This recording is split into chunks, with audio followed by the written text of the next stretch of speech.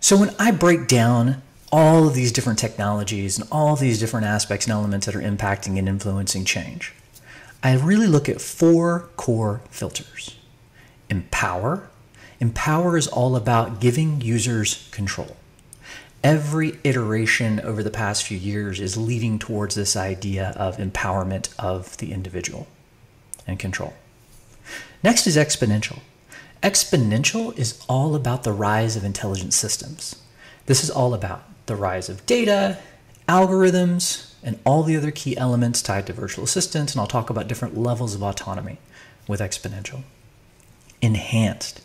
Enhanced is really that connection between physical and digital reality, and it's focusing on when our environment is going to adapt to us versus us adapting to it. The final section is a new section. It's called experience. Experience is how we evolve our mindset to fully understand all of the shifts and changes that are happening around us, and how can we capitalize on these specific changes within our individual businesses. Now, we're going to talk about enhanced.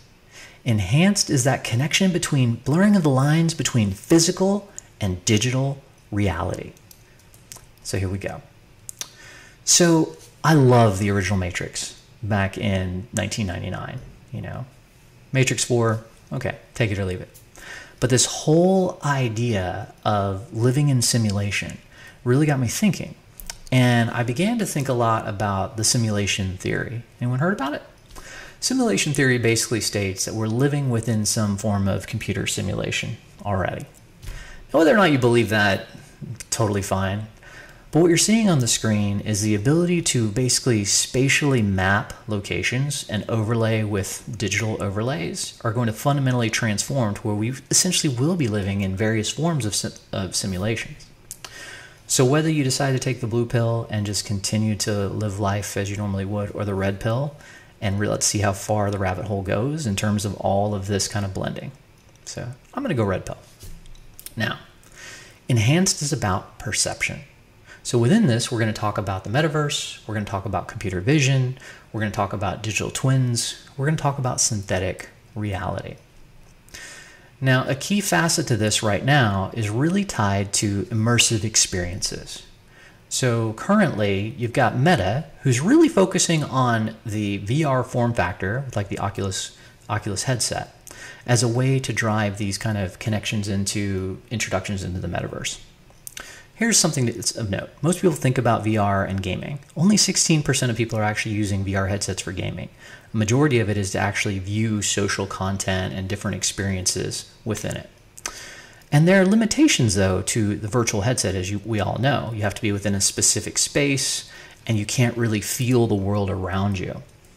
So there's this kind of evolution that's happening. So there's one camp that's taking and really trying to define a more realistic experience within VR, from haptic suits to where you can feel things. I've even seen research around taste, so you can actually taste things and smell things that are happening in these virtual worlds. But what I'm actually looking at, I'm looking at kind of how are we going to evolve from just kind of that specific hardware. And we're going to talk a lot about multimodal interfaces and shifting from desktop and mobile as the primary way which we interface to kind of smart glasses and smart contacts. But before we get there, it's important to realize that what's going to happen is you as an individual are going to begin to kind of parse yourself across these different experiences. How you present yourself in the form of your digital avatar and your digital synth is going to be something that's going to be very unique to these different platforms. Similar to how you may post different content on LinkedIn or Instagram or Snap or TikTok or whatever other platform that you currently use, your different personas. That's going to be amplified within these immersive experiences and these immersive worlds. How we actually work and how we collaborate is going to shift as well. One thing the pandemic did do is it accelerated this drive for collaboration and remote connection. My entire team is remote, everyone I work with. And we have our team meetings within VR. So this is a spatial app, we've tested Horizon, we've tested a number of different platforms that we can kind of work and interact with within 3D. Now, but one thing that I'm really excited about, take all of the virtual headsets and those immersive experiences aside for just a moment. To me, one of the fundamental drivers and points of differentiation moving forward is actually going to be tied to computer vision. Computer vision is a subset of AI. You can pull high-dimensional elements from the environment around you that drives different forms of decisioning. Going back to the idea of the camera as a bridge to intelligence and the camera as a home screen for Gen Z, what you see on screen right now is Google Lenses. Over 1 billion queries have happened. Google Lens is that little rainbow camera that's at the very top of your Google app on your phone. You can basically open the camera and pull contextual elements from the real world around you and basically make sense of what it is. Now, not only is it around understanding the world around you, but you can actually invert that. So think about Google search results for just a moment. You can now augment traditional search results with 3D models that can be dropped into your physical location. Look at this example with muscle flexion on the screen. That was simply a traditional search result that then will also render a deeper immersive experience. You may have seen this also on Amazon, where you can basically drop different elements of furniture in your room, or different eyeglass vendors can take and do virtual try-on. Similar concept.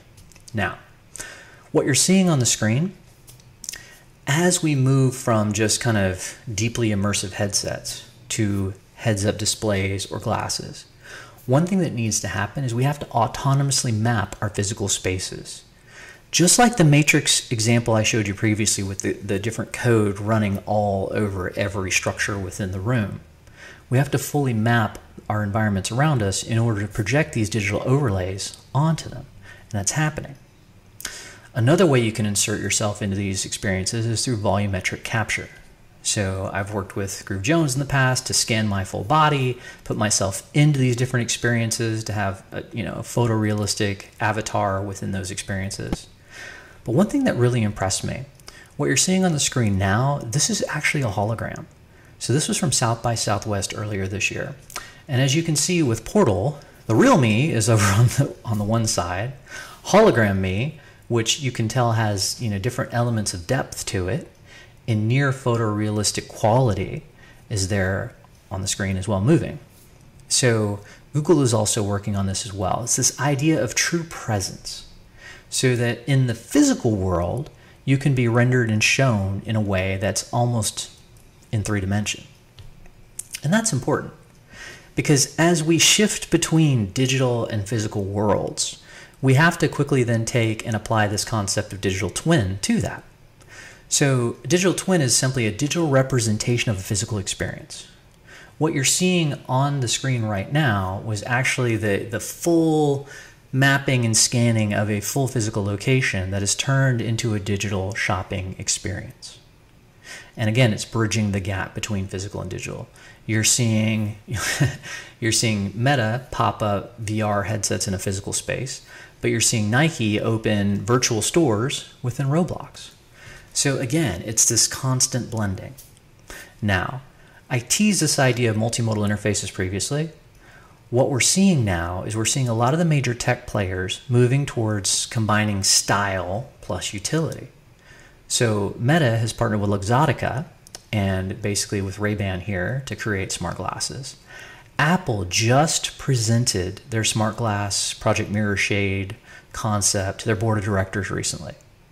So what you're going to see over the next year, you're going to see one of these major tech players release their next iteration of smart glass and a smart glass operating system, with the sole purpose of taking and shifting from desktop and mobile to a heads-up type of display.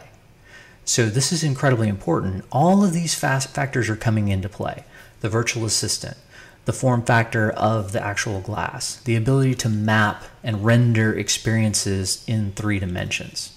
All of this is key. And here's an example from Mini. So even in taking and enhancing and augmenting how you would drive your vehicle, if you don't have a self-driving car yet.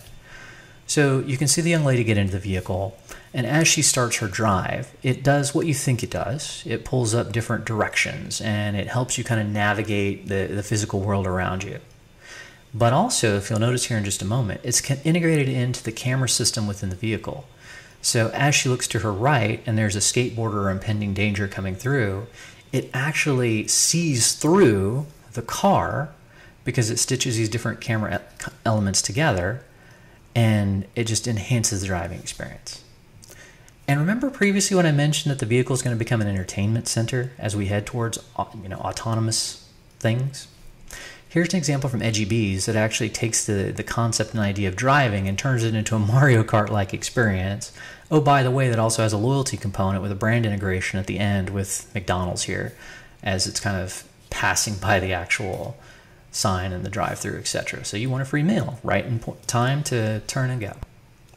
Now, we're going to continue down this path of mixing reality, blending reality, taking and enhancing our intelligence through both these kind of spatial models as well as AI-powered intelligent systems, to the point that we're going to be living in a form of synthetic reality, to where my specific preferences are going to be a key driver, again, because we're heading towards this decentralized web, that you as an individual own your specific data, your preferences, and ultimately the world around you just will become more and more customized and tailored to you. It may start as a similar room for everyone, just like you would if you were starting a game of, The Sims or something else. You start in a very, general location. But as the system learns your preferences, as it learns and understands what properties that you're associated with, I like Star Wars and Stranger Things and all these other things, that can then take and enhance your physical world. And the other thing that's going to be really interesting, I'm wearing a black t-shirt right now, but when you put on your specific smart glasses or whatever other form factor there is, I could be wearing a Gucci sweater and off-white Jordans and have a completely different digital outfit, that I'm actually spending more money on the digital clothes that I wear versus the physical.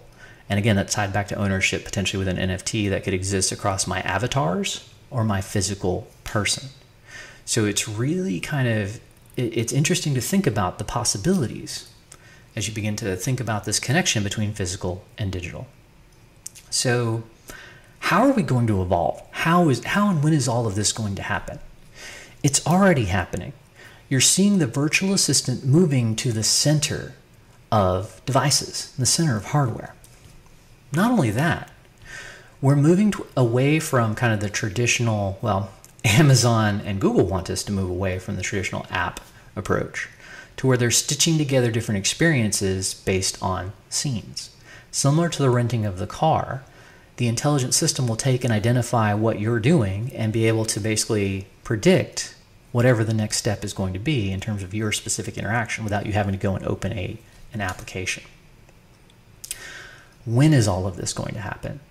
So I talked to leading tech organizations, private equity firms, luminaries, pretty much everyone across industry. And as I think about the predictions and when these things will hit mass market, originally I was thinking around 2028. But the reality right now is supply chain, where the patents are, where they are in terms of the development of some of the operating systems. You're basically trying to put a supercomputer on your face. You're going to start seeing multimodal interfaces at scale by 2030. You will see precursors, like you've seen from Facebook, in the market now, and especially heading into the next year. So that is coming.